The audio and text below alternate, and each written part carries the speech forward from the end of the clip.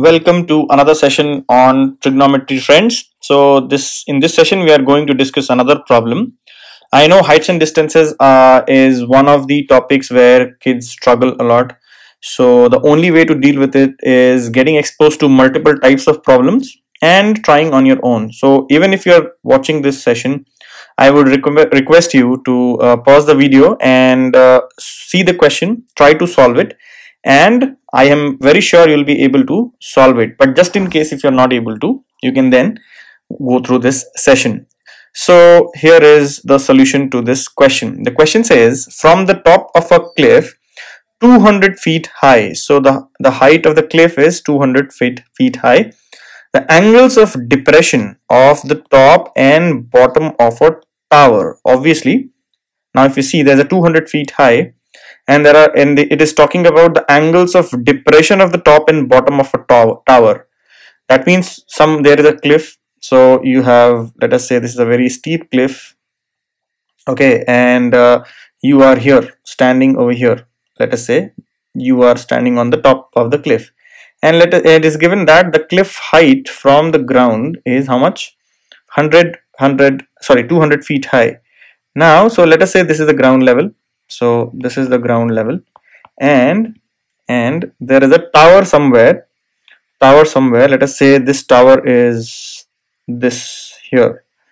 Now obviously the tower will be having a height less than 200 feet. Why? Because you are seeing both the top and the bottom as a depression, isn't it? So if you see, there it has been given that the angle of depression. So what is angle of depression? You draw a horizontal line from wherever you are observing, and now try to connect the point which you are observing. So let us say this is the point.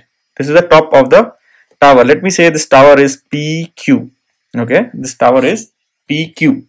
Now you are trying to see or look at P from, let us say this is the height of the tower. What is the height of the cliff? Let the cliff be RS. Okay, so this is RS is the cliff, and PQ is the tower. Just for you not to be confused, I am deleting the diagram of the cliff which I drew earlier, right? So now this RS represents the cliff. Now it's given that the angle of depression of the tower's height, the top point, is 30 degrees, isn't it? So let us call this as alpha, and alpha is 30 degrees. And it is also given that the angle of depression of the bottom of the tower is how much? Beta. So this angle of depression is beta, and this is equal to 60 degrees. Right? Now it is asked to find the height of the tower. Let us say H. And let me also rename RS as capital H, and it is given as 200 feet. Okay. So now we will apply the basic trigonometric ratios to find out the height H. Now what to do? First of all, if you observe closely, this angle is also nothing but beta. Why? Because this is alternate interior angle. If this is, let's say, RT, so if you see, RT is parallel to QS, isn't it? So hence angle TRQ is equal to angle RQS, and S is definitely 90 degrees, right? It is perpendicular. Cliff is always perpendicular to the ground. TRQ is RQS, and hence what we get this is equal to beta is equal to 60 degrees. This is one of the first step. And now what do you do? Now you drop a perpendicular onto RS from P. Let us say this is U. This point is U, right? Just to differentiate it from H, let me write it with black. So this is PU, and H was given to be, H is 200 feet, which is RS.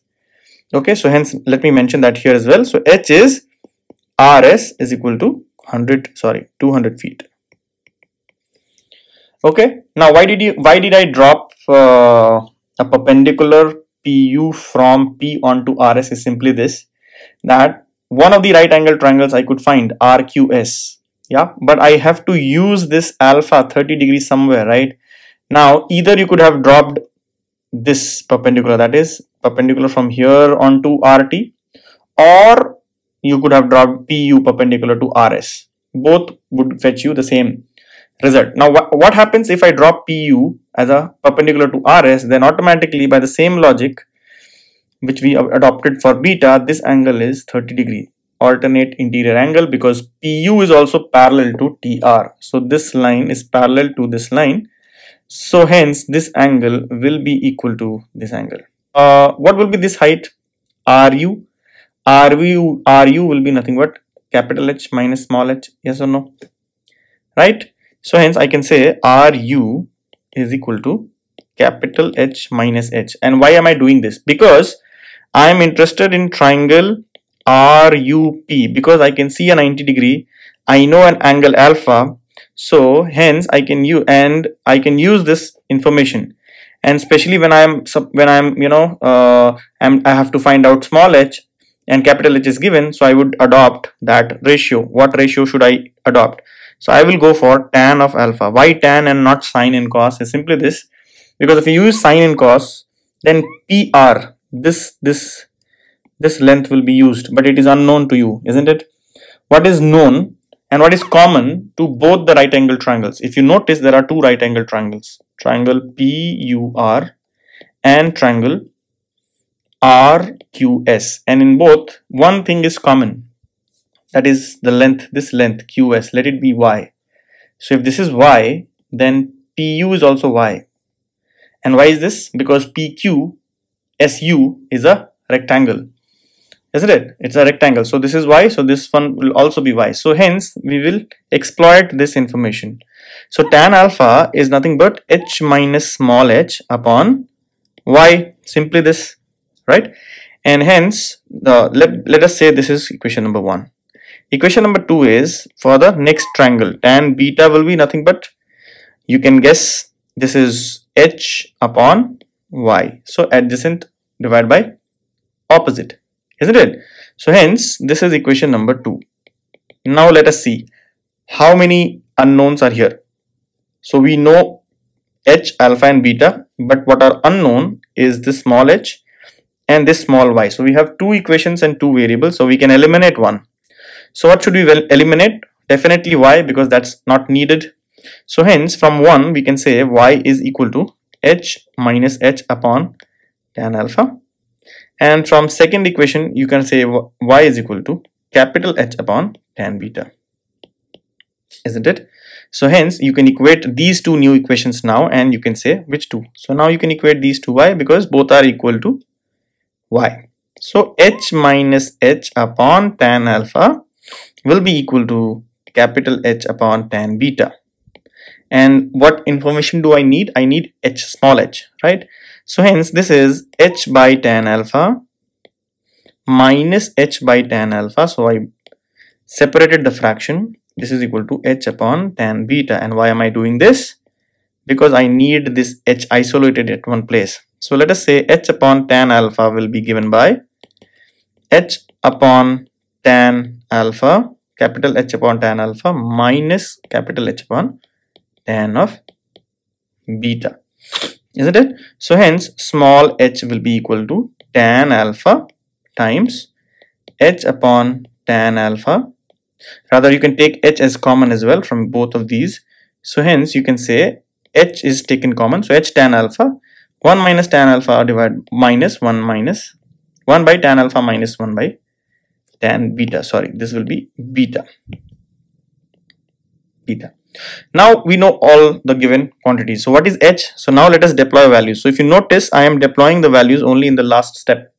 This will eliminate as many calculation mistakes as possible. So I don't need to, and the other advantage is if you make a mistake in any one of the steps earlier, it will not be translated down under, right? So it is good enough if you are doing it in terms of variables. So h is 200. Tan alpha, let us see what is alpha value. So alpha was 30 and beta was 60, isn't it? It's given. Alpha is 30 and beta is 60.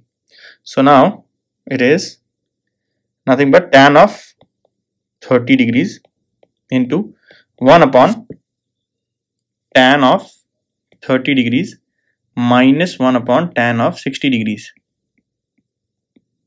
Okay, so hence what is the value? 200, and tan of 30 is 1 upon root 3. Please remember the values. It will help you solve the problems quickly. 1 upon root 3 minus 1 upon root 3. So hence it is 200 into 1 upon root 3, and then it is root 3 minus 1 upon root 3. So hence, if you see, this is 200 into 1 upon root 3, then this is, if you multiply, this will become root 3 square. So take LCM, minus 1 by root 3, isn't it? So hence the answer was something like this: 1 by root 3, and root 3 square is 3, 3 minus 1 is 2, and there is a root 3, so this will be 200 into 2 by 3. So the answer would be 133.33 feet, right? So quick recap, what did we do? We drew a diagram, representative diagram, and deployed or showed all the information in the diagram itself. Then we tried to find out two right angle triangles where we could utilize the given data. So, and then we used the concepts of geometry, so that the two parallel lines and hence alternate interior angles, all these were found out. And then finally equations basis the trigonometric ratios were found out, and the equations were solved, unknown was eliminated, and finally the known quantity was arrived at.